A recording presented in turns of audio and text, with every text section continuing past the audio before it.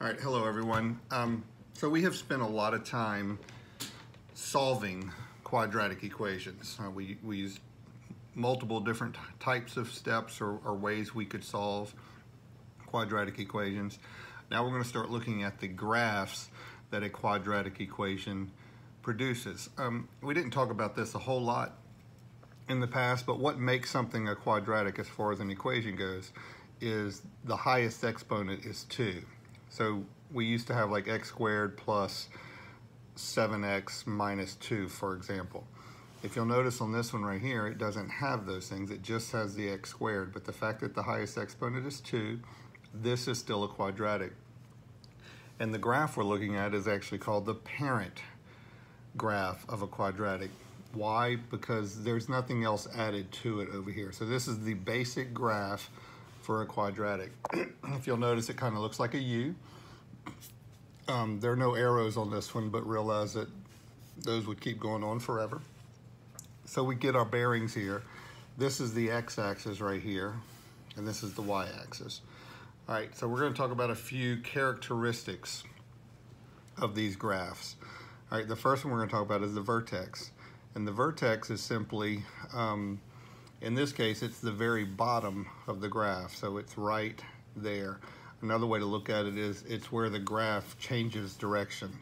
So it's going down to here, and now it's going back up.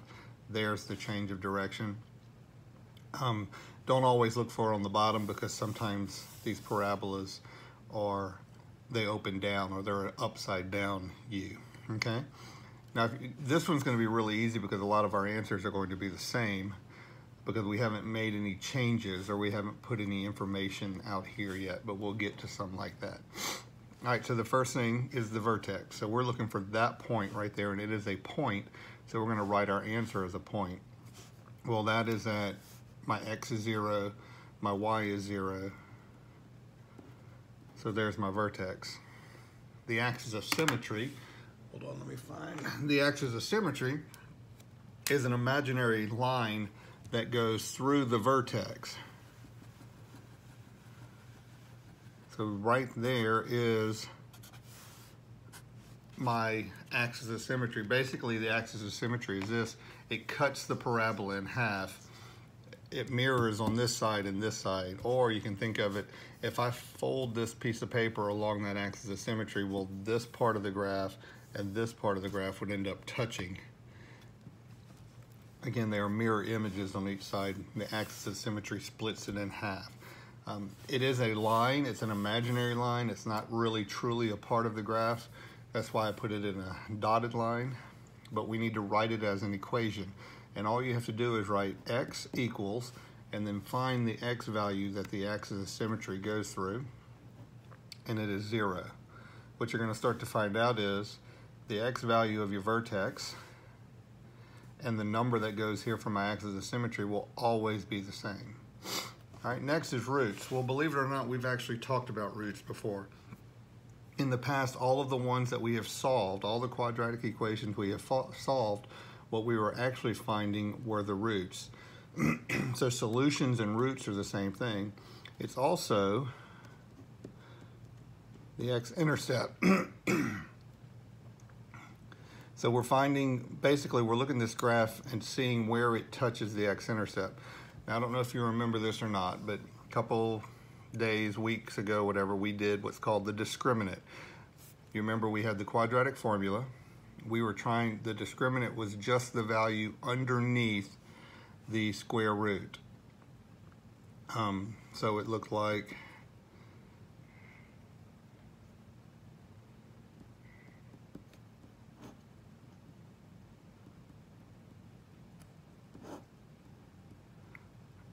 and remember, the discriminant was just that value right there, what those numbers gave you. And we decided our possible answers were we could have 2 real, we could have 1 real, or we could have no real or 2 imaginary answers. So on this one, if you'll notice, it only touches the x in one place, all right? And it's at 0, so my root is 0. So I know if I did the discriminant of this, I would end up equaling 0, because when my discriminant equals 0, that told me I had one real answer. Well, there's my one real answer right there. We can get into that more later, but I just wanted to show you that that's how the roots and the solutions and the discriminant kind of all fit together. So next we need the y-intercept. So where does this graph touch the y-axis? Well, this one is also 0, 0. Okay? We're going to talk more about roots and discriminants on the next one, but let me flip the page. So this one was for x squared, and that's it. That's all we're going to talk about for now. All right, so here's our next one. Again, here's our x axis. Here's our y. This graph here is for the equation x squared plus 6x plus 5. So now you notice we have some stuff over here. We have more numbers. We have a b, we have a c, and the graph actually moves, right? The other one was right here, just the y equals x squared. Well, now these numbers here have made this graph shift to the left and down.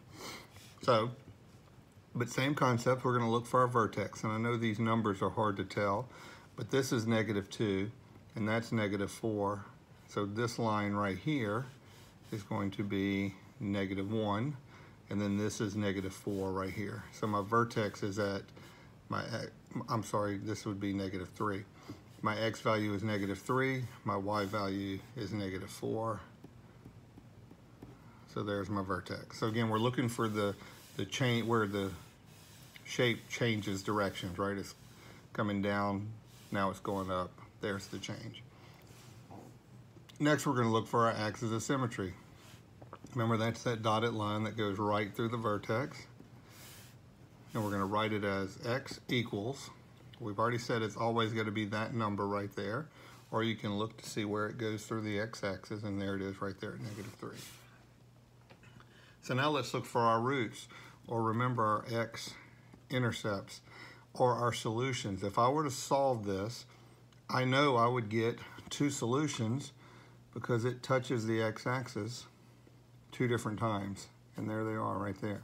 So if I were to do the discriminant on this, I would get a positive number. Remember, a positive number told me 2 real answers, or 2 real solutions.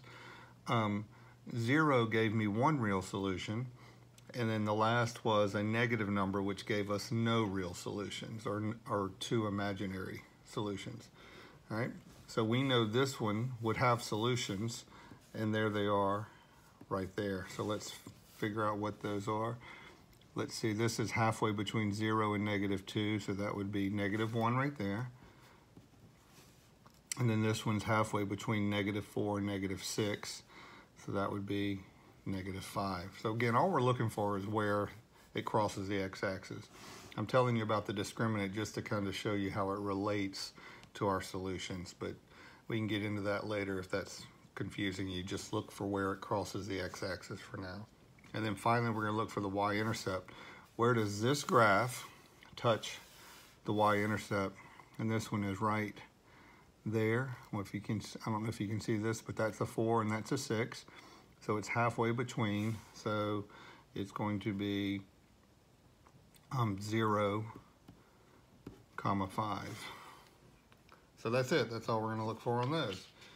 So one more example. Again, let's get our bearings here. So this line down here is the x-axis, and this line right here is the y-axis. So there's my x, there's my y. Now we're looking at the graph for this equation right here, y equals x squared plus 4x plus 7. Let's find our vertex. There it is right there. And that looks like it's at, this is -2 right here, and this is 3 right there. So our vertex is -2, 3. Okay, now let's find our axis of symmetry. Remember, our axis of symmetry is an imaginary line that goes right through the vertex. We're going to write it as x equals. Remember, it's always going to be that number right there, or you can look to see where that axis of symmetry crosses the x-axis, and it would be at -2. Next, let's find our roots, or remember we called that our x-intercept. So where does this graph touch the x-axis?